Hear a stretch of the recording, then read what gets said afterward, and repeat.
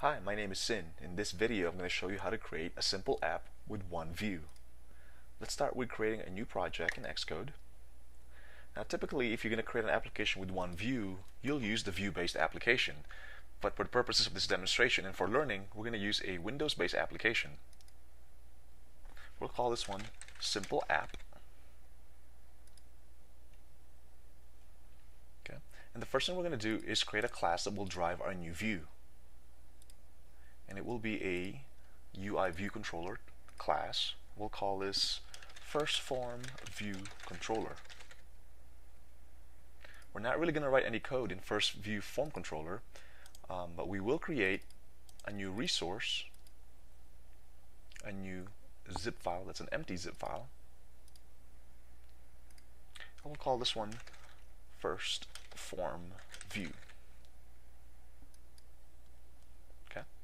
We'll double click the FirstFormView zip file.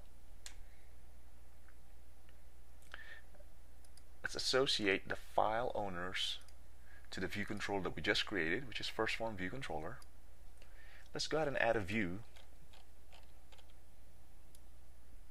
to our FirstFormView zip file.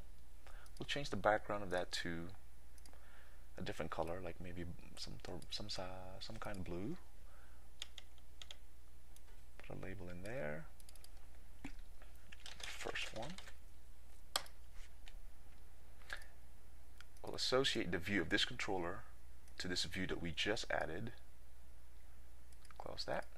And now we have a perfectly usable zip file that contains one view. We'll go ahead and save this and exit out of Interface Builder.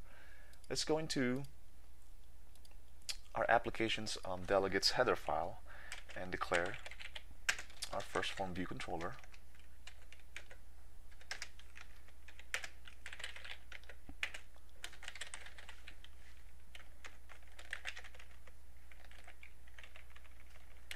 We'll go ahead and make it a property. There you go. And in the actual delegate itself, we'll go ahead and synthesize. Actually, let's go ahead and import FirstFormViewController header first, and then synthesize form1, which is a view controller in of itself.